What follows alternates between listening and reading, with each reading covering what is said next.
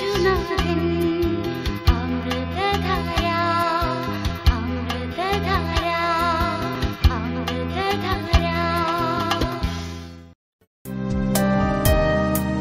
ഞങ്ങളും ക്രൂശിക്കപ്പെട്ട ക്രിസ്തുവിനെ പ്രസംഗിക്കുന്നു. ദൈവ തിരുനാമത്തിന് മഹത്വമുണ്ടാകട്ടെ. വെളിപ്പാട് പുസ്തകം 1-ാം അധ്യായം 3-ാം വാക്യം നമുക്ക് ആദ്യം വായിക്കാം. അവൻ ദൈവത്തിൻ്റെ വചനവും യേശുക്രിസ്തുവിൻ്റെ സാക്ഷ്യവുമായി താൻ കണ്ടതൊക്കെയും സാക്ഷീകരിച്ചു. ഈ പ്രവചനത്തിൻ്റെ വാക്കുകളെ വായിച്ച് കേൾപ്പിക്കുന്നവനും കേൾക്കുന്നവരും അതിൽ എഴുതിയിരിക്കുന്നത് പ്രമാണിക്കുന്നവരും ഭാഗ്യവാന്മാർ. സമയം അടുത്തിരിക്കുന്നു. ഈ പ്രവചനത്തിൻ്റെ വാക്കുകളെ വായിച്ച് കേൾപ്പിക്കുന്നവനും കേൾക്കുന്നവരും അതിലെഴുതിയിരിക്കുന്നത് പ്രമാണിക്കുന്നവരും ഭാഗ്യവാന്മാർ. സമയം അടുത്തിരിക്കുന്നു. ദൈവത്തിന് സ്തോത്രം. ഇതേ ആശയമുള്ള വചനം ഒടുവിലത്തെ അധ്യായത്തിലും കാണാം. 22-ാം അധ്യായം, വെളിപ്പാട് പുസ്തകം 22-ാം അധ്യായം 7-ാം വാക്യത്തിലും അത് തന്നെ കാണാം. ഇതാ ഞാൻ വേഗം വരുന്നു, ഈ പുസ്തകത്തിലെ പ്രവചനം പ്രമാണിക്കുന്നവൻ ഭാഗ്യവാൻ എന്ന് പറഞ്ഞു. ഇതാ ഞാൻ വേഗം വരുന്നു, ഈ പുസ്തകത്തിലെ പ്രവചനം പ്രമാണിക്കുന്നവൻ ഭാഗ്യവാൻ എന്ന് പറഞ്ഞു. ദൈവത്തിന് സ്തോത്രം. വചനം കേൾക്കുന്നവൻ ഭാഗ്യവാൻ, വചനം പറയുന്നവൻ ഭാഗ്യവാൻ, വചനം കേൾപ്പിക്കുന്നവൻ ഭാഗ്യവാൻ, വചനത്തിൽ എഴുതിയിരിക്കുന്നത് പ്രമാണിക്കുന്നവനും ഭാഗ്യവാൻ. ദൈവത്തിന് സ്തോത്രം. വചനത്തിൻ്റെ പ്രാധാന്യമാണ് ഇവിടെ ദൈവത്തിൻ്റെ പരിശുദ്ധാത്മാവ് നമുക്ക് കാണിച്ചു തരുന്നത്. അപ്പോസ്തലനായ പത്രോസ് ലേഖനം എഴുതുമ്പോൾ പറയും, രക്ഷയ്ക്കായി വളരുവാൻ വചനമെന്ന മായമില്ലാത്ത പാൽ കുടിപ്പാൻ വാഞ്ചിപ്പീൻ. വചനമെന്ന മായമില്ലാത്ത പാൽ കുടിക്കണം. വചനം, ഈ മായമില്ലാത്ത പാല് ദൈവത്തിൻ്റെ വചനം നമുക്ക് എഴുതപ്പെട്ട് കിട്ടിയിട്ടുണ്ട്. ഈ വിശുദ്ധ ബൈബിൾ, വിശുദ്ധ വേദപുസ്തകം, ഇതിലെ ഓരോ വാക്കും ജീവനാണ്, ജീവൻ തുടിക്കുന്നവയാണ്. ഓരോ അക്ഷരവും ജീവനാണ്, ജീവൻ തുടിക്കുന്നു. ഈ തിരുവചനത്തിൽ നിന്ന് നമുക്ക് വായിക്കാൻ പലതും ഉണ്ടെങ്കിലും പലതും നമുക്ക് മനസ്സിലാവുകയില്ലായിരിക്കാം. സാരമില്ല, മനസ്സിലാകുന്നില്ലെങ്കിൽ പോലും അതിൽ ജീവൻ സ്പന്ദിക്കുകയാണ്, ജീവൻ തുടിക്കുകയാണ്, ചൈതന്യം പകരുകയാണ്. വചനം വായിക്കുമ്പോൾ നമ്മുടെ ക്ഷീണങ്ങൾ മാറുകയാണ്. വചനം ധ്യാനിക്കുമ്പോൾ നമ്മുടെ മ്ലാനതകൾ മാറുകയാണ്.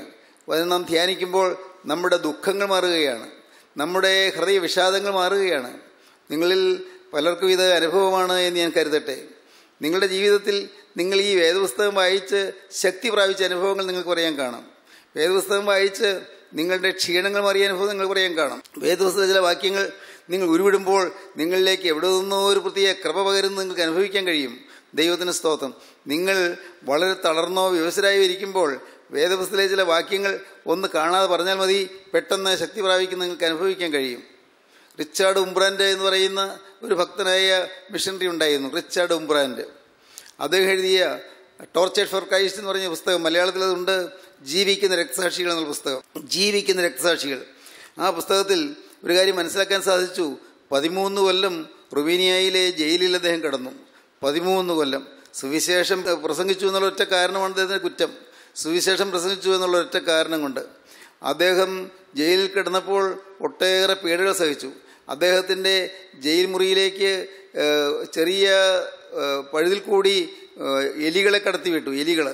അനേകം എലികൾ വന്ന് അദ്ദേഹത്തിൻ്റെ ശരീരത്തിൽ കടിച്ചു പറിച്ചു. ശരീരത്തിൽ നിന്ന് എലിയെ അദ്ദേഹം ഓടിച്ചു കളയാൻ നോക്കി, പക്ഷേ ഒന്നിനൊന്ന് അനേകം എലികളൊന്ന് കടിച്ചു. അദ്ദേഹം ജീവിച്ചിരുന്ന കാലത്ത് നമ്മുടെ ഭാരതത്തിൽ വന്നു. ഒരവസരത്തിൽ അദ്ദേഹം ഭാരതത്തിൽ വന്നപ്പോൾ ഇവിടെയുള്ള ദൈവമക്കളെ കാണിച്ചു കൊടുത്തു ശരീരത്തിൽ എലി കടിച്ച പാടുകൾ. എലി കടിച്ച പാടുകളുടെ അവിടെ വ്രണം വന്നിട്ട് അത് ഉണങ്ങിപ്പോയ പാടുകൾ ഇപ്പോഴും കാണാം. അദ്ദേഹം മരിച്ചുപോയി. പ്രിയപ്പെട്ടവരെ, അദ്ദേഹം അവിടെ ജയിലിൽ കിടന്നപ്പോൾ ഈ വലിയ പീഡയുടെ മധ്യത്തിൽ, ദുരിതത്തിൻ്റെ മധ്യത്തിൽ അദ്ദേഹത്തെ ഈ 13 കൊല്ലം നിലനിർത്തിയത് എന്താണെന്നറിയാമോ? വചനമാണ് നിലനിർത്തിയത്. ഈ വേദപുസ്തകത്തിലെ വാക്യങ്ങൾ ഉരുവിട്ടുകൊണ്ട് അദ്ദേഹം അവിടെ ഇരുന്നു. വേദപുസ്തകം കയ്യിലില്ല, പക്ഷേ വേദപുസ്തക വാക്യങ്ങൾ കാണാതെ അറിയാവുന്ന വാക്യങ്ങൾ അദ്ദേഹം ഉരുവിട്ടുകൊണ്ടേയിരുന്നു. അങ്ങനെ അദ്ദേഹം ശക്തി പ്രാപിച്ചു, അനുഗ്രഹം പ്രാപിച്ചു. അദ്ദേഹം വിശ്വാസം ത്യജിച്ചില്ല. വിശ്വാസം ത്യജിക്കാവുന്ന സന്ദർഭങ്ങൾ പലതും വന്നു, പക്ഷേ വിശ്വാസം ത്യജിച്ചില്ല. അതിന് കാരണം അദ്ദേഹത്തിന് ഈ വചനം ഉണ്ടായിരുന്നു ഹൃദയത്തിൽ. വചനം ഹൃദയത്തിലുണ്ടെങ്കിൽ നമുക്ക് ധൈര്യം ഉണ്ടാകും. വചനം ഹൃദയത്തിലുണ്ടെങ്കിൽ നമുക്ക് സമാധാനം ഉണ്ടാകും. വചനം ഹൃദയത്തിലുണ്ടെങ്കിൽ നമ്മുടെ ഹൃദയത്തിൽ എപ്പോഴും സന്തോഷം ഇങ്ങനെ ഉറന്നു പൊങ്ങിക്കൊണ്ടിരിക്കും. വചനം ഹൃദയത്തിലുണ്ടെങ്കിൽ എപ്പോഴും നമ്മിൽ നിന്ന് പ്രസന്നത കളിയാടിക്കൊണ്ടിരിക്കും. നമ്മിൽ നിന്ന് പ്രസന്നത, നമ്മുടെ മുഖം പ്രസന്നമായിരിക്കും, നമ്മുടെ ഹൃദയം പ്രസന്നമായിരിക്കും, നമ്മുടെ വാട്ടം മാറും, നമ്മുടെ ക്ലേശം മാറും, നമ്മുടെ ദുഃഖം മാറും, നമ്മുടെ അനർത്ഥങ്ങൾ മാറും. ദൈവത്തിന് സ്തോത്രം. വചനം ഹൃദയത്തിൽ പേറുക, വചനത്തെ വഹിക്കുക. വചനം വഹിക്കുക എന്ന് പറഞ്ഞാൽ, ഹൃദയത്തിൽ പേറുക എന്ന് പറഞ്ഞാൽ എന്താണ്? യേശു ക്രിസ്തുവിനെ നാം വഹിക്കുകയാണ്. വചനം നമ്മുടെ ഹൃദയത്തിലുണ്ടെന്ന് പറഞ്ഞാൽ അതിൻ്റെ അർത്ഥം യേശു ക്രിസ്തു നമ്മുടെ ചുമലിലുണ്ട് എന്നാണ്. പണ്ട് നൂറ്റാണ്ടുകൾക്ക് മുൻപ് കർത്താവായ യേശു ക്രിസ്തു ഹോസന്നാ ദിവസം കഴുതമേൽ വാഹനമേറി നടകൊണ്ടു. കഴുതമേൽ വാഹനമേറി യെരൂശലേം ദേവാലയത്തിലേക്ക് കർത്താവ് കടന്നു ചെന്നു. കർത്താവ് കഴുതമേൽ വാഹനമേറി പോയതുപോലെ യേശു ക്രിസ്തുവിനെ നമുക്ക് വഹിക്കാം. എങ്ങനെ? വചനം നമുക്ക് ഏറ്റുവാങ്ങുമ്പോൾ ക്രിസ്തുവിനെ നമുക്ക് ലഭിക്കുകയാണ്. ദൈവത്തിന് സ്തോത്രം. നിങ്ങൾ ധാരാളം വായിക്കണം വേദപുസ്തകം. നിങ്ങൾ ധാരാളമായി വായിക്കണം വേദപുസ്തകം. വേദപുസ്തകത്തിലെ വാക്യങ്ങൾ നിങ്ങൾ കാണാതെ വായിക്കുകയും കാണാതെ പഠിക്കുകയും ചെയ്യണം. അങ്ങനെ നിങ്ങൾ പഠിച്ച് ഉരുവിട്ടുകൊണ്ടിരിക്കണം വേദപുസ്തകത്തിലെ വാക്യങ്ങൾ. ഏത് പ്രതിസന്ധി വരുമ്പോഴും, രോഗത്തിൻ്റെ അശാന്തി വരുമ്പോഴും, രോഗത്തിൻ്റെ വേദനകൾ വരുമ്പോഴും, മനസ്സിൻ്റെ ആകുലങ്ങൾ വരുമ്പോഴും, ജീവിതം വഴിമുട്ടിപ്പോകുമ്പോഴും എല്ലാം നിങ്ങൾ ഈ വചനം ഉരുവിടുക. വചനം ഉരുവിടുമ്പോൾ ഒരു ശക്തി നിങ്ങളിലേക്ക് പകരുന്നത് നിങ്ങൾക്ക് തന്നെ അനുഭവമാക്കാൻ കഴിയും. ദൈവത്തിന് സ്തോത്രം. ഇവിടെ ഒടുവിലത്തെ പുസ്തകം വെളിപ്പാട് പുസ്തകത്തിൻ്റെ ആദ്യത്തെ അധ്യായത്തിൽ പറയുന്നു, ഈ പ്രവചനത്തിൻ്റെ വാക്കുകളെ കേൾക്കുന്നവരും അതിലെഴുതിയിരിക്കുന്നത് പ്രമാണിക്കുന്നവരും ഭാഗ്യവാന്മാർ. സമയം അടുത്തിരിക്കുന്നു. ദൈവത്തിന് സ്തോത്രം. കാലം തീരാറായിരിക്കുന്നു, സമയം അടുത്തിരിക്കുന്നു. ഈ സമയം അടുത്തിരിക്കുന്നു എന്നുള്ള ആ വാക്ക് നാം കേൾക്കുമ്പോൾ എപ്പോഴും ഓർത്തുകൊള്ളണം, അതിൻ്റെ സമയം ഇപ്പോഴെന്ന് കർത്താവ് പറയുന്നില്ല, ഇന്നപ്പോഴാണെന്ന് പറയുന്നില്ല. ഈ ലോകം അവസാനിക്കാൻ പോകുന്നതാണ് പറയുന്നത്. ഈ ഭൂമി തകരാൻ പോകുന്നതാണ് പറയുന്നത്. ഇവിടെയുള്ളതെല്ലാം തകർന്ന് തരിപ്പണമാകാൻ പോകുന്നതാണ് പറയുന്നത്. നമുക്കറിഞ്ഞുകൂടാ എപ്പോഴാണ് സംഭവിക്കുന്നതെന്ന് നമുക്കറിഞ്ഞുകൂടാ. ഞാൻ ആവർത്തിച്ച് പറയുന്ന ആ വാക്യം ഇന്നും പറയട്ടെ. ആകാശം കുടമുഴക്കത്തോടെ ഒഴിഞ്ഞു പോകും, മൂലപദാർത്ഥങ്ങൾ കത്തി അഴിയുകയും ഭൂമിയും അതിലുള്ള പണികളും വെന്തുപോവുകയും ചെയ്യും. ഈ വാക്യം ഞാനിത് ആവർത്തിച്ച് പറയാൻ കാരണമുണ്ട്. ഈ ഓരോ ദിവസം കഴിയും തോറും നാം ലോകത്തിൻ്റെ അവസാനത്തോടിങ്ങനെ അടുത്തുകൊണ്ടിരിക്കുകയാണ്. ഓരോ നിമിഷം കഴിയും തോറും ലോകത്തിൻ്റെ അറുതിയിലേക്ക് നാം നീങ്ങിക്കൊണ്ടിരിക്കുകയാണ്. ഓരോ ദിവസം കഴിയും തോറും ഇന്നലേക്കാൾ കൂടുതൽ നമ്മുടെ ജീവിതാന്ത്യത്തോട് നാം അടുത്തുകൊണ്ടിരിക്കുകയാണ്. പ്രിയപ്പെട്ടവരെ, നാം മറക്കരുത്, കർത്താവിന് ഒരു ദിവസം 1000 സംവത്സരം പോലെയും 1000 സംവത്സരം ഒരു ദിവസം പോലെയിരിക്കുന്നു എന്നീ കാര്യം നിങ്ങൾ മറക്കരുത്. ദൈവത്തിന് സ്തോത്രം. കർത്താവിന് ഒരു ദിവസം ഇന്നലെ കഴിഞ്ഞുപോയ 1000 സംവത്സരം ഇന്നലെ കഴിഞ്ഞുപോയ ഒരു ദിവസം പോലെയും രാത്രിയിലെ ഒരു യാമം പോലെയും മാത്രം ഇരിക്കുന്നെന്നാണ് മോശ പറയുന്നത്. മോശ അഹ്റോന്റെ ആ ശവസ്കാരത്തിൻ്റെ അവസാന സമയത്ത് ശവക്കുഴിയിലേക്ക് നോക്കിക്കൊണ്ട്, അഹ്റോന്റെ മൂടി വച്ചിരിക്കുന്നതായ ആ ശവപ്പെട്ടിയിലേക്ക് നോക്കിക്കൊണ്ട് മോശ കരഞ്ഞ് പറയുന്ന വാക്കുകളാണ് 90-ാം സങ്കീർത്തനം. വേദനയോടെ പാടുന്ന സങ്കീർത്തനമാണത്. മോശയുടെ സങ്കീർത്തനമാണ് 90-ാം സങ്കീർത്തനം. അതിൽ പറയുകയാണ്, 1000 സംവത്സരം ഇന്നലെ കഴിഞ്ഞുപോയ ഒരു ദിവസം പോലെയും രാത്രിയിലെ ഒരു യാമം പോലെയും മാത്രം ഇരിക്കുന്നത്. എത്ര പെട്ടെന്നാണ് കാലങ്ങൾ കഴിഞ്ഞു പോയത്. 1000 സംവത്സരം. മോശ ചിന്തിക്കുകയാണ്. മോശയ്ക്ക് അപ്പോൾ 120 വയസ്സ് പ്രായമാണ്. അഹ്റോന് 123 വയസ്സ് പ്രായമാണ്. മോശ ചിന്തിക്കുകയാണ്, 1000 സംവത്സരം പോലും ഇന്നലെ കഴിഞ്ഞു പോയൊരു ദിവസം പോലെയാണ് ദൈവം കാണുന്നത്. അത് രാത്രിയിലെ ഒരു യാമം പോലെ മാത്രമാണ് കാണുന്നത്. അപ്പോൾ അഹ്റോന്റെ ഈ ലോക ജീവിതം എന്ന് പറയുന്നത് ഏതാനും മിനിറ്റുകൾ അല്ലെങ്കിൽ ഏതാനും മണിക്കൂറുകൾ, നിസ്സാര സമയം. ഈ നിസ്സാര സമയം ദൈവത്തിൻ്റെ കണക്കുകൂട്ടലിൽ വളരെ ചെറിയൊരു സമയം. പ്രിയപ്പെട്ടവരെ, നാം ഈ ഭൂമിയിലേക്ക് വന്നിട്ട് ഇത്രയും വർഷങ്ങളായില്ലേ? നാം ഓരോരുത്തരും നമുക്ക് ചിന്തിക്കാം, ഇത്ര വർഷമായി ഞാൻ ഭൂമിയിലേക്ക് വന്നിട്ട്. നമുക്ക് ചിന്തിക്കാവുന്നതാണ്. ഒന്ന് ചിന്തിച്ച് നോക്കൂ, നാം ഈ ഭൂമിയിലേക്ക് വന്നിട്ട് എത്രയെത്ര കടവുകൾ നാം കടന്നു, എത്രയെത്ര കടമ്പകൾ നാം കടന്നു, എത്രയെത്ര വൈതരണികളെ നാം ചാടിക്കടന്നു, എത്രയെത്ര പ്രതിസന്ധികളെ നാം നേരിട്ടു, ഏതെല്ലാം പ്രശ്നങ്ങളിലൂടെ നാം കടന്നു പോയിട്ടാണ് ഇവിടം വരെ എത്തിയത്. നാം ഈ ദുഃഖത്തിന് സമയങ്ങളുണ്ടായിരുന്നു, വേദനയുടെ സമയങ്ങളുണ്ടായിരുന്നു, യാതനയുടെ സമയമുണ്ടായിരുന്നു, എതിർപ്പിൻ്റെയും പോരാട്ടത്തിൻ്റെയും സമയമുണ്ടായിരുന്നു, മനസ്സ് വെങ്ങിപ്പോയ സമയങ്ങളുണ്ടായിരുന്നു, മനസ്സ് അങ്ങ് വാടിപ്പോയ സമയങ്ങളുണ്ടായിരുന്നു, ജീവിതമാകെ വിരസമായി പോയ സമയങ്ങളുണ്ടായിരുന്നു ഇല്ലേ? നിരാശ മുറ്റിയ സമയങ്ങളുണ്ടായിരുന്നില്ലേ? ഒന്ന് ഓർത്തു നോക്കൂ. കരഞ്ഞ് തളർന്ന അവസരങ്ങളുണ്ടായിരുന്നില്ലേ? മരിച്ചാൽ മതി ഓർത്ത സമയങ്ങളുണ്ടായിരുന്നില്ലേ? ഒന്ന് ചിന്തിച്ച് നോക്കൂ. ഈ കാലങ്ങളെല്ലാം കഴിഞ്ഞ് ഇന്ന് എന്ന ഒരു ദിവസത്തേക്ക് നാം എത്തിച്ചേർന്നിരിക്കുകയാണ്. ഇന്ന് എന്നൊരു ദിവസം. ദൈവത്തിന് സ്തോത്രം. നാളെ എന്ത് നമുക്ക് അറിഞ്ഞുകൂടാ. ഇന്ന് വരെ എത്തി എന്ന് നമുക്കറിയാം. പക്ഷേ ദൈവം നമ്മെ എത്തിച്ചതാണ്. നാളെ എന്ത് എന്ന് നമുക്ക് ആർക്കും അറിഞ്ഞുകൂടാ. നാളെ നമ്മൾ ഭൂമിയിലുണ്ടോ നമുക്ക് അറിഞ്ഞുകൂടാ. നാളെ ഞാൻ ഭൂമിയിൽ ജീവനോടിരിക്കുമോ നമുക്ക് അറിഞ്ഞുകൂടാ. നാളെ കർത്താവായ യേശു വരുമായിരിക്കുമോ അറിഞ്ഞുകൂടാ. ദൈവത്തിന് സ്തോത്രം. ലോകം പൊട്ടി തകരുമോ നമുക്ക് അറിഞ്ഞുകൂടാ. ലോകം കത്തി നശിക്കുമോ നമുക്ക് അറിഞ്ഞുകൂടാ. എന്താണ്? ഒന്നും അറിയാൻ പാടില്ല. പക്ഷേ ഒന്നറിയാം, യേശു കൂടെയുള്ളവൻ ഭാഗ്യവാൻ. യേശു കൂടെ ഉണ്ടെന്നുള്ള തെളിവ് എന്താണ്? യേശുവിൻ്റെ വചനം കൂടെയുണ്ട്. ദൈവത്തിന് സ്തോത്രം. വചനം നമ്മെ നടത്തുന്നു, വചനം നമ്മെ നയിക്കുന്നു, വചനം നമ്മെ പരിപാലിക്കുന്നു, വചനം നമ്മെ പരിപോഷിപ്പിക്കുന്നു. വചനത്തിൻ്റെ ചൈതന്യവത്തായ ജീവനിൽ കൂടി നാം നടന്നുകൊണ്ടിരിക്കുന്നു. വചനത്തിൻ്റെ ശക്തിയുറ്റ ആ അനുഭവവിശേഷങ്ങളിലൂടെ നാം സഞ്ചരിച്ചു കൊണ്ടിരിക്കുന്നു. നമ്മുടെ ജീവിതത്തെ നിയന്ത്രിക്കുന്ന ഈ വചനമാണ്, നമ്മുടെ ജീവിതത്തെ ശക്തിപ്പെടുത്തുന്ന ഈ വചനമാണ്, നമുക്ക് കൃപ തരുന്ന ഈ വചനമാണ്, നമുക്ക് ആനന്ദം തരുന്ന ഈ വചനമാണ്, നമുക്ക് സമാധാനം തരുന്ന ഈ വചനമാണ്. വചനം വചനം ജീവൻ്റെ വചനം. ഹല്ലേലൂയ, ദൈവത്തിന് സ്തോത്രം. നമ്മുടെ പ്രിയപ്പെട്ട സാലി എഴുതിയ ആ ഒരു ഗീതം വന്നപ്പോൾ പാടുന്ന നല്ലതായിരിക്കും. വചനം തിരുവചനം. ദൈവത്തിന് സ്തോത്രം. വളരെ അനുഗ്രഹീതമായ ധന്യമായ പാട്ടാണ് വചനം തിരുവചനം എന്ന പാട്ട്. സാലി എഴുതിയതാണ്. നമുക്ക് പാടി കേൾക്കാം അനുഗ്രഹീതമായ വചനത്തെക്കുറിച്ചുള്ളതായ പാട്ട്. നിത്യജീവനേകുന്ന വചനം തിരുവചനം, സത്യജീവദായക വചനം ദിവ്യവചനം. നിത്യജീവനേകുന്ന വചനം തിരുവചനം, സത്യജീവദായക വചനം ദിവ്യവചനം. പാപിക്കു നേർവഴി കാട്ടും രക്ഷാവചനം, പാതയ്ക്കു പ്രകാശമായൊരു സത്യവചനം. അഭിഷേകത്തിൻ മഴയായി പെയ്തിറങ്ങണമേ, അനുതാപികളിൻ ശാപനുകങ്ങൾ മുറിച്ചു മാറ്റണമേ. സുവിശേഷത്തിൻ തീനാവുകളായി പറന്നിറങ്ങണമേ. ദൈവജനത്തിൻ മലിനത നീക്കാൻ കത്തിപ്പടരണമേ.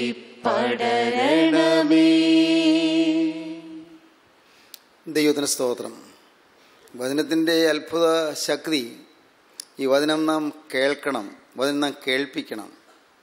വചനം നാം കേൾക്കണം, വചനം നാം കേൾപ്പിക്കണം. ദൈവത്തിൻ്റെ വേല ചെയ്യണം. ജീവിതത്തിൽ ലഭിക്കാവുന്ന ഏറ്റവും വലിയ ജോലി എന്താണെന്നറിയാമോ? കിട്ടാവുന്ന ഏറ്റവും വലിയ ഉദ്യോഗം എന്താണെന്നറിയാമോ? കർത്താവിൻ്റെ വേലയാണ്, യേശുക്രിസ്തുവിൻ്റെ വേലയാണ്. നമുക്കൊരു പ്രൊഫഷനുണ്ട്, നമുക്കൊരു തൊഴിലുണ്ട്. നമ്മുടെ തൊഴിൽ ഏറ്റവും അഭികാമ്യമായ തൊഴിലാണ്, ഏറ്റവും അഭിമാനകരമായ തൊഴിലാണ്, ഏറ്റവും അന്തസ്സുറ്റ തൊഴിലാണ്. സ്വർഗത്തിൽ രാജാതിരാജൻ്റെ ഒരു വക്താവായി തീരുക. ഹല്ലേലൂയ, ദൈവത്തിന് സ്തോത്രം. സ്വർഗത്തിലെ രാജാതിരാജാവിൻ്റെ ഒരു വക്താവായി തീരുക. യേശുക്രിസ്തുവിൻ്റെ വചനത്തിൻ്റെ ഒരു പ്രഘോഷകനായി മാറുക. ഹല്ലേലൂയ, ദൈവത്തിന് സ്തോത്രം. യേശുക്രിസ്തുവിൻ്റെ വചനത്തിൻ്റെ ഒരു പ്രസംഗകനായി മാറുക. വചനം കേൾക്കണം, വചനം കേൾപ്പിക്കണം. നാം വചനം കേൾക്കണം, നാം വചനം കേൾപ്പിക്കണം. വചനം അനേകർ കേൾക്കാൻ തക്കവണ്ണം കഴിവുള്ളതെല്ലാം നാം ചെയ്യണം. എന്തൊക്കെ ചെയ്യാൻ പറ്റും? ദൈവത്തിന് സ്തോത്രം. നമ്മുടെ പ്രിയപ്പെട്ട ദൈവമക്കൾ ചിലർ ഓരോ വീടുകളും കയറി ഇറങ്ങി സുവിശേഷം കൊടുക്കുന്നു. ഭവനം തോറും സുവിശേഷം പറഞ്ഞു കൊടുക്കുകയാണ്. ഭവനം തോറും കയറി ഇറങ്ങി അവരുടെ അനുഭവത്തിൽ ചാലിച്ച സുവിശേഷ വചനങ്ങൾ തന്നെ കൊടുത്തുകൊണ്ടിരിക്കുകയാണ്. അനുഭവത്തോട് ചേർത്ത് വചനം കൊടുത്ത് അനേകർക്ക് സുബോധം കൊടുത്തുകൊണ്ടിരിക്കുകയാണ്. ദൈവത്തിന് സ്തോത്രം. അതൊരു വലിയ ശുശ്രൂഷയാണ്. ഒരുപക്ഷെ ഈ സ്റ്റേജിൽ നിന്നുള്ള പ്രസംഗത്തേക്കാൾ എത്രയോ മഹത്തായ ശുശ്രൂഷയാണ്. ഭവനം തോറും കയറി ചെന്ന് അവരിൽ നിന്ന് യാതൊരു പ്രതിഫലവും വാങ്ങാതെ, ഒരു 10 പൈസ പോലും വാങ്ങാതെ, കൊടുത്തിട്ട് പോലും വാങ്ങാതെ, ദൈവത്തിൻ്റെ കൃപയാൽ ദൈവത്തിൻ്റെ വചനം നിസ്വാർത്ഥമായും നിഷ്കളങ്കമായും കൊടുത്തുകൊണ്ടിരിക്കുന്നു. ദൈവത്തിന് സ്തോത്രം. ദൈവത്തിന് വലിയ നാമം മഹത്വപ്പെടട്ടെ. ഭവനം സന്ദർശനം നടത്തി ദൈവത്തിന് വചനം പറഞ്ഞപ്പോൾ അവിടെയുള്ളവർ വിചാരിച്ചു, നിങ്ങൾ കൺവെൻഷൻ ചിലവൊക്കെ ഉണ്ടല്ലോ, ഇതാ ഈ രൂപ ഇരിക്കട്ടെ എന്ന് പറഞ്ഞ് കൊടുത്തു. ദൈവമക്കൾ പറഞ്ഞു, വേണ്ട, ഞങ്ങൾ രൂപ വാങ്ങാൻ വന്നതല്ല, ഞങ്ങൾ സംഭാവന ഇരിക്കാൻ വന്നതല്ല, ഞങ്ങൾക്ക് രൂപ വേണ്ട. രൂപ കയ്യിൽ വാങ്ങിയില്ല, രൂപ സ്വീകരിച്ചില്ല. സന്തോഷത്തോടെ അവർ പ്രാർത്ഥിച്ച് അവിടെ നിന്ന് ഇറങ്ങിപ്പോന്നു. ദൈവത്തിന് സ്തോത്രം. എന്താണ് ഇത് ചെയ്യുന്നത്? വേല എന്താണ്? നിസ്വാർത്ഥമായ വേല, നിഷ്കളങ്കമായ വേല. ദൈവത്തിൻ്റെ വലിയ നാമം മഹത്വപ്പെട്ടു. സൗജന്യമായി നിങ്ങൾക്ക് ലഭിച്ചു, സൗജന്യമായി കൊടുപ്പീൻ. പ്രിയപ്പെട്ടവരെ, ഈ വേല നിങ്ങൾ വളരെ ശക്തമായി ചെയ്യേണ്ടിയിരിക്കുന്നു. നിങ്ങളെ എന്തൊക്കെ സാധിക്കും, എങ്ങനെയല്ല ഓടാൻ പറ്റും. ദൈവത്തിന് സ്തോത്രം. ദൈവത്തിന് വലിയ നാമം മഹത്വപ്പെട്ടു. ദൈവത്തിൻ്റെ വേല ചെയ്താൽ ആരോഗ്യകരവുമാണ്, ആരോഗ്യ സംവർദ്ധകമാണ്. നിങ്ങൾക്ക് മനസ്സിലായോ? ദൈവത്തിൻ്റെ വേല ചെയ്താൽ ആരോഗ്യം കൂടും. ദൈവത്തിൻ്റെ വേല ചെയ്താൽ ഈ ശരീരത്തിൽ കൂടിയല്ലേ വചനം ഒഴുകുന്നത്. അതുകൊണ്ട് വചനം ദൈവത്തിൻ്റെ തീയല്ലേ, വചനം ദൈവത്തിൻ്റെ ആത്മാവല്ലേ. ആത്മാവ് ഈ ശരീരത്തിൽ കൂടി ഒഴുകുമ്പോൾ അപ്പോഴുണ്ട് ശരീരത്തിലേക്ക് ശക്തി പകരുകയാണ്. സ്വർഗത്തിൻ്റെ ശക്തി ഈ ശരീരത്തിലൂടെ പകരുകയാണ്. അപ്പോൾ ശരീരത്തിന് ആവശ്യമുള്ളത്ര ആരോഗ്യവും ശക്തിയും കരുത്ത് ലഭിക്കുകയാണ്. ശരീരത്തിന് പോലും മനസ്സിന് ശക്തി ലഭിക്കുന്നു, ഓർമ്മശക്തി തെളിയുന്നു, ബുദ്ധിശക്തി നല്ല ജ്വലിക്കുന്ന ബുദ്ധിശക്തിയായിത്തീരുന്നു, ബുദ്ധിശക്തി നല്ല ജ്വലിക്കുന്ന ബുദ്ധിശക്തിയായിത്തീരുന്നു. മാത്രവുമല്ല, നമ്മുടെ ബുദ്ധി തെളിയുന്നു, നമ്മുടെ ഓർമ്മ തെളിയുന്നു, നമ്മുടെ ധാരണാശക്തി തെളിയുന്നു, നമ്മുടെ കഴിവുകൾ വർദ്ധിക്കുന്നു. ദൈവത്തിന് സ്തോത്രം. നാം നല്ല നൈപുണ്യം നേടുന്നു. നല്ല നൈപുണ്യം, നല്ല പ്രവർത്തന നൈപുണ്യം നേടുന്നു. പ്രവർത്തനത്തിനുള്ളതായ പ്രാവീണ്യം നാം നേടുന്നു. എങ്ങനെ? വചനം നമ്മിലൂടെ പ്രസരിക്കുന്നത് കൊണ്ട്, വചനത്തിൻ്റെ പ്രസരണം.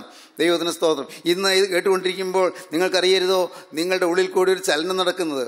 നിങ്ങൾക്കറിയരുതോ ഈ വചനം നിങ്ങളുടെ ശരീരത്തിൽ തൊട്ടുരുമി പോകുമ്പോൾ, വചനം നിങ്ങളുടെ ശരീരത്തിൽ നിങ്ങൾ തൊട്ടുരുമി കടന്നു പോകുമ്പോൾ യേശുക്രിസ്തു നിങ്ങളുടെ അരികത്തൂടെ പോകുന്നതെന്ന് നിങ്ങൾക്ക് അനുഭവിക്കാൻ സാധിക്കുന്നു.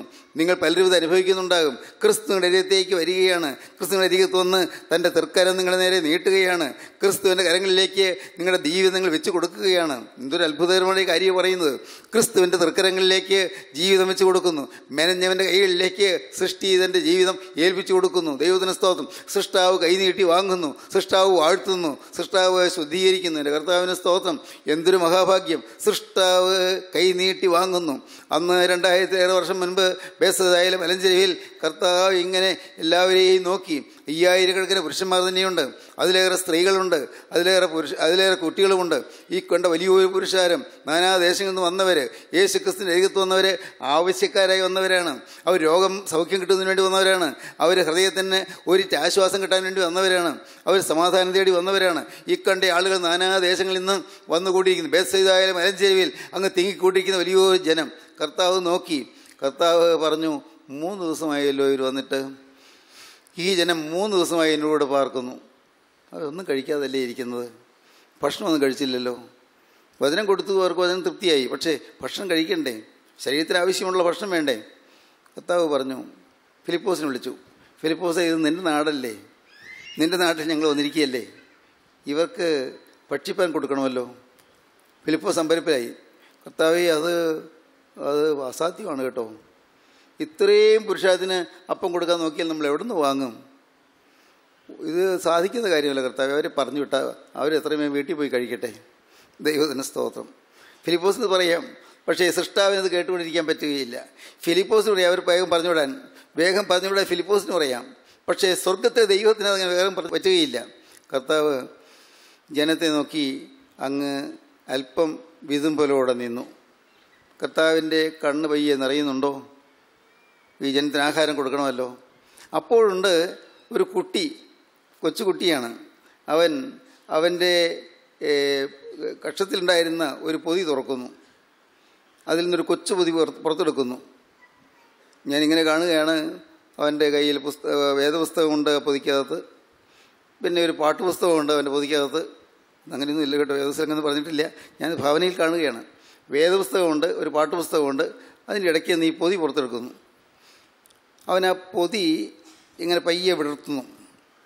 5 അപ്പവും 2 മീനുമുണ്ട്. 5 അപ്പവും 2 മീനുമുണ്ട്. അവൻ ഓർത്തു, ഇത് കൊടുത്താൽ വലുതാകുമോ? നിങ്ങൾ ഇവർക്ക് ഭക്ഷിപ്പാൻ കൊടുപ്പീന്ന് കർത്താവ് പറയുന്നത് അവൻ കേട്ടു. അവനെ ബേസൈതക്കാരനാണ് താനും. ഇവർക്ക് ഭക്ഷിപ്പാൻ കൊടുപ്പീന്നാണ് കർത്താവ് പറഞ്ഞത്. എവിടെ നിന്ന് കൊടുക്കും? ഇത് കൊടുത്താൽ കർത്താവ് സ്വീകരിക്കുമോ? എന്താകും? മറ്റുള്ളവരെ പരിഹസിക്കുമോ? നീ എന്നെ കാണിച്ചത് വെട്ടിത്തം കാണിക്കുന്നോ? 5000-ലേറെ പുരുഷന്മാർ തന്നെയുണ്ട്. അവർക്ക് ഇത് നീ കൊടുത്താൽ എന്തൊരു മണ്ടത്തരമാണ്! നിനക്കെന്താ ഇങ്ങനെ തോന്നാൻ കാരണം? പക്ഷേ ആളുകൾ കളിയാക്കുമോ? കർത്താവ് സ്വീകരിക്കുമോ? അവനിങ്ങനെ ആ പൊതി പയ്യെ വിടർത്തിയ പൊതി ഇങ്ങനെ കയ്യിൽ വെച്ചുകൊണ്ട് അവൻ യേശുവിൻ്റെ മുഖത്തേക്ക് നോക്കും, പിന്നെ പൊതിയിലേക്ക് നോക്കും, പിന്നെ തിരിഞ്ഞ് ജനത്തെ നോക്കും, പിന്നെയും ഒരു ചുവട് മുന്നോട്ട് വയ്ക്കും, പിന്നെ വീണ്ടും ഒരു ചുവട് പുറകോട്ട് വയ്ക്കും. അങ്ങനെ വിഷമിച്ച് നിൽക്കുകയാണ്. അന്ത്രയോസ് ഇത് കണ്ടു. കർത്താവ് ശിഷ്യനായ അന്ത്രയോസ് കണ്ടു. അന്ത്രയോസ് എന്ന് ആ മോൻ്റെ തോളിൽ പിടിച്ചു. മോനെ, നീ കൊടുത്തോ, കർത്താവ് വാങ്ങും, പേടിക്കണ്ട, കൊടുത്തോളൂ, കർത്താവ് വാങ്ങും. അവൻ ആ പൊതി കയ്യിൽ പയ്യെ വിറയ്ക്കുന്ന കൈകളിൽ ആ പൊതിയുമായി അവനങ്ങ് നീങ്ങി യേശു മുമ്പിൽ ചെന്ന് നിന്നു. യേശു കൗതുകത്തോടെ അവനെ നോക്കി. ഈ ബാലൻ്റെ അവൻ്റെ പ്രസരിപ്പ് കണ്ട്, അവന് തൻ്റെ കയ്യിലേക്ക് തരാനുള്ളതായ അവൻ്റെ ആഗ്രഹം കണ്ട് കർത്താവ് സന്തോഷത്തോടെ നോക്കി. കർത്താവ് കൈ നീട്ടി അവൻ കയ്യിലേക്ക് വെച്ച് കൊടുത്തു. 5 അപ്പവും 2 മീനും. ദൈവത്തിന് സ്തോത്രം. കർത്താവ് പറഞ്ഞു, ആളുകളെ പന്തിയായിരുത്തുവീൻ. ജനം പന്തിപന്തിയായി ഇരിക്കട്ടെ പറഞ്ഞു. ജനം പന്തിപന്തിയായിരുന്നു. അഭയസാധ്യതയിലെ വലഞ്ചേരിയിൽ ഇങ്ങനെ പന്തിപന്തിയായ ജനങ്ങളിരിക്കുകയാണ്. കുറച്ചും കാണോ, പുരുഷന്മാർ തന്നെ 5000, സ്ത്രീകൾ വേറെ ഉണ്ടല്ലോ, കുഞ്ഞുങ്ങളുമുണ്ട്, വലിയൊരു കൂട്ടം. അവിടെ പന്തിപന്തിയായിരിക്കുമ്പോൾ കർത്താവ് തൻ്റെ തൃക്കരങ്ങളെടുത്ത അപ്പം കർത്താവ് വാഴ്ത്തുന്നു, കർത്താവ് നുറുക്കുന്നു. കർത്താവ് ശിഷ്യന്മാരെ വിളിച്ച് പറഞ്ഞു, ഇവർക്ക് ഇത് വിളമ്പിക്കൊടുക്കുകയെന്ന്. എവിടെ നിന്നോ ഒരു 12 കൊട്ട അവർ കൊണ്ടുവന്നു. ശിഷ്യന്മാർ 12 പേരും ഓരോ കൊട്ട കയ്യിൽ പിടിച്ചു. ഈ അപ്പക്കഷ്ണങ്ങൾ, അപ്പത്തിൻ്റെ നുറുക്കുകളും മീനിൻ്റെ നുറുക്കുകളും അവയിലേക്ക് പകർന്നു. അവർ അതുമായിട്ട് ഇങ്ങനെ ഓടി നടക്കുകയാണ്. ഇവിടെ ബുദ്ധി കൊണ്ടൊന്നും വിശകലനം ചെയ്യണ്ട. ഈ 5 അപ്പവും 2 മീനും അവരെങ്ങനെയാണ് 12 കൊട്ടയിലേക്ക് എടുത്തതെന്നൊന്നും ചോദിക്കണ്ട.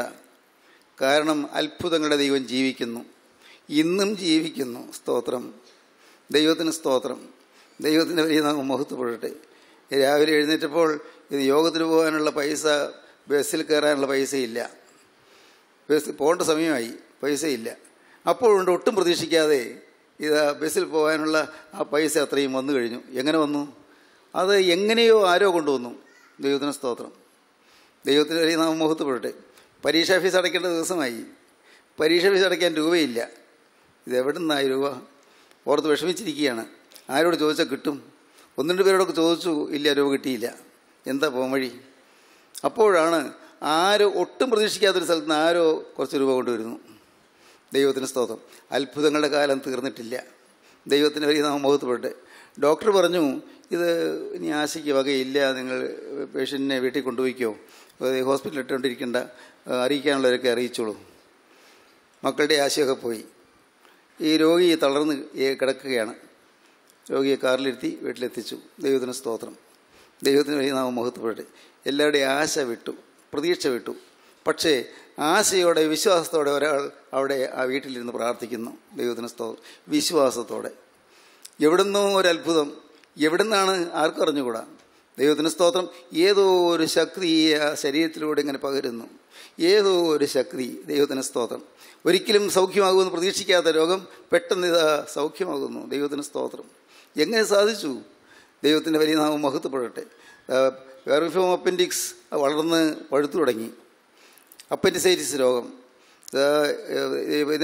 ഇത് വേറെ ചികിത്സയൊന്നുമില്ല, ഓപ്പറേഷൻ തന്നെ, വേറെ മാർഗമില്ല. ദൈവത്തിന് സ്തോത്രം. അഡ്മിറ്റ് ചെയ്തു. ഡോക്ടർ പറഞ്ഞു, ഇത് മറ്റൊന്നും ചെയ്യാനില്ല, പഴുപ്പ് തുടങ്ങിക്കഴിഞ്ഞു, അതുകൊണ്ട് ഇനി ഒട്ടും വൈകാൻ പാടില്ല. ദൈവത്തിന് സ്തോത്രം. അപ്പോൾ ആ കുഞ്ഞിൻ്റെ അമ്മയ്ക്ക് തോന്നുന്നു പ്രാർത്ഥിക്കണമെന്ന്. പ്രാർത്ഥിച്ചു. ദൈവത്തിന് സ്തോത്രം. പ്രാർത്ഥിച്ചു, അത്ഭുതം. കർത്താവ് പ്രവർത്തിച്ചു, അത്ഭുതം. പിറ്റേന്ന് ഓപ്പറേഷന് മുമ്പ് ഈ കുട്ടി പറഞ്ഞു, വേദന ഒട്ടുമില്ല, ഇന്നലെ വൈകുന്നേരം മുതൽ വേദന ഒട്ടുമില്ല, ഒന്നുകൂടി സ്കാൻ ചെയ്താലോ? സ്കാൻ ചെയ്തപ്പോൾ അവിടെ യാതൊരു അസുഖവുമില്ല. സ്തോത്രം. ഇത് സൈക്കോളജിയാണോ? അത്ഭുതങ്ങൾ നടക്കുന്നു, അതിശയങ്ങൾ നടക്കുന്നു. ദൈവത്തിന് സ്തോത്രം. 5 അപ്പം കൊണ്ടും 2 മീൻ കൊണ്ടും 10,000-ലേറെ ആളുകൾ സുഖഭക്ഷണം കഴിച്ചു. വീണ്ടും 12 കൊട്ട നിറച്ചെടുത്തു. പ്രിയപ്പെട്ടവരെ, ഞാൻ ഇന്ന് വളരെ വിനയപൂർവ്വം നിങ്ങളെ അറിയിക്കട്ടെ. കൊടുക്കാമോ നിങ്ങൾക്ക്? വചനം കേൾപ്പിക്കാമോ നിങ്ങൾക്ക്? വചനം കേൾക്കാമോ നിങ്ങൾക്ക്? വചനം ഓടിയിടന്ന് വിളമ്പാമോ നിങ്ങൾക്ക്? 1000-ങ്ങൾക്ക് പോഷണമായ ഈ അപ്പം കർത്താവിൻ്റെ കരങ്ങളിലേക്ക് കൊടുക്കാമോ? കർത്താവ് ഒന്ന് വാഴ്ത്തട്ടെ. ഹല്ലേലൂയ. യേശുനാഥൻ ഈ അപ്പം ഒന്ന് വാഴ്ത്തട്ടെ. മോനെ, നിൻ്റെ ജീവിതം യേശുവിൻ്റെ കരങ്ങളെടുത്ത് വാഴ്ത്തട്ടെ. യുവാവേ, നിൻ്റെ ഈ നിരാശ പറ്റിയ ജീവിതം യേശു ഒന്ന് വാഴ്ത്തി തരട്ടെ. ഭാവി ഇരുളടഞ്ഞു പോയ നിൻ്റെ ജീവിതത്തിൽ യേശു ഒന്ന് വാഴ്ത്തി തരട്ടെ. കുഞ്ഞേ, നിൻ്റെ ജീവിതത്തിൽ മരിച്ചാൽ മതി എന്നോർക്കുന്നതിൻ്റെ ജീവിതം യേശു ഒന്ന് വാഴ്ത്തി തരട്ടെ. നാളെയെക്കുറിച്ചുള്ള ആകുലങ്ങളുടെ മനസ്സ് നൊന്ത് വിങ്ങിയിരിക്കുന്നവരുടെ ഹൃദയത്തിലേക്ക് ആശ്വാസത്തിൻ്റെ തെളിനീര് പകരട്ടെ. ദൈവത്തിന് സ്തോത്രം. ഹല്ലേലൂയ. ദൈവത്തിന് സ്തോത്രം. പ്രിയപ്പെട്ടവരെ, നിങ്ങൾ ചിന്തിക്കൂ. നിങ്ങളുടെ ജീവിതത്തിൽ അതിശയങ്ങൾ നടക്കട്ടെ. നിങ്ങൾക്ക് എവിടെയാണോ പോരായ്മയുള്ളത് ദൈവത്തോട് നിങ്ങൾ പറയുവീൻ. വിശന്ന് പരിയുന്നവരാരാണോ അവർ ദൈവത്തോട് പറയുവീൻ. കർത്താവേ, എന്നാൽ ആവത് ഞാൻ ചെയ്തു കൊള്ളാം, എന്നെക്കൊണ്ട് ആവത് ഞാൻ ചെയ്തു കൊള്ളാം. അനേകരിന്ന് വിശന്ന് പൊരിയുന്നല്ലോ കർത്താവേ. അനേകർ ദാഹാർത്തരായി വലയുന്നല്ലോ. അനേകർ ഭക്ഷണമില്ലാതെ പൊരിയുന്നല്ലോ. എൻ്റെ ദൈവമേ, എന്നാൽ എന്താകും? എന്നെക്കൊണ്ട് എന്താകും? എൻ്റെ കയ്യിൽ ഇത് കൊടുക്കാനുള്ളതൊന്നും തികച്ചില്ല കർത്താവേ. ഒന്നുമില്ല എൻ്റെ കയ്യിൽ. 5 അപ്പവും 2 മീനും മാത്രമേ ഉള്ളൂ. കർത്താവേ, ഞാൻ തന്നുകൊള്ളട്ടെ. ദൈവത്തിന് സ്തോത്രം. സ്നേഹിതരെ, നിങ്ങൾ യേശുവിനെ കൊടുക്കുവീൻ, യേശുവിൻ്റെ കരങ്ങളിലേക്ക് കൊടുക്കുവീൻ, ഭാവി യേശുവിനെ ഏൽപ്പിക്കുവീൻ. യേശു എടുക്കട്ടെ, യേശു സ്വീകരിക്കട്ടെ, യേശു വാഴ്ത്തട്ടെ, യേശു അനുഗ്രഹിക്കട്ടെ, യേശു വർദ്ധിപ്പിക്കട്ടെ. ഹല്ലേലൂയ. യേശു നിങ്ങളെ വർദ്ധിപ്പിച്ച് അനുഗ്രഹത്തിന് സമൃദ്ധിയിലേക്ക് നയിക്കട്ടെ. നിങ്ങളുടെ ജീവിതം മൂലം അനേകർ അനുഗ്രഹിക്കപ്പെടട്ടെ. നിങ്ങളുടെ ഈ ഭൂമിയിലെ ആയുസ് മൂലം അനേകർ അനുഗ്രഹിക്കപ്പെടട്ടെ.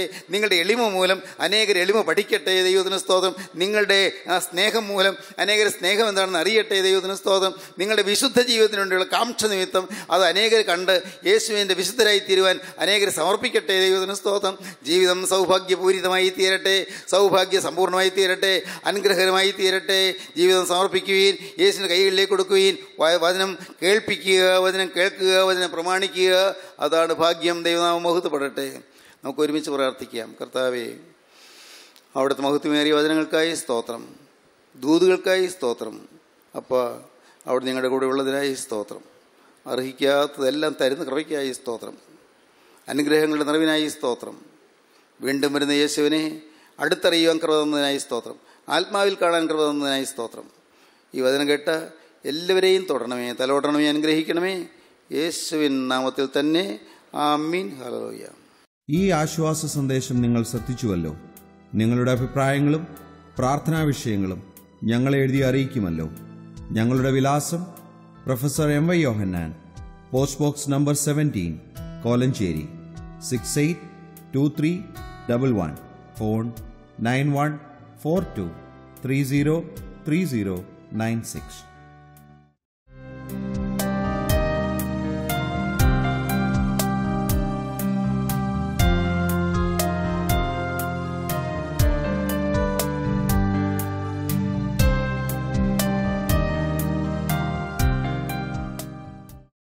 Professor M.Y. യോഹന്നാൻ പവർവിഷൻ TV-യിൽ പ്രസംഗിക്കുന്നു. എല്ലാ ദിവസവും രാത്രി 8:30, ഉച്ചയ്ക്ക് 1:30, രാവിലെ 5:30.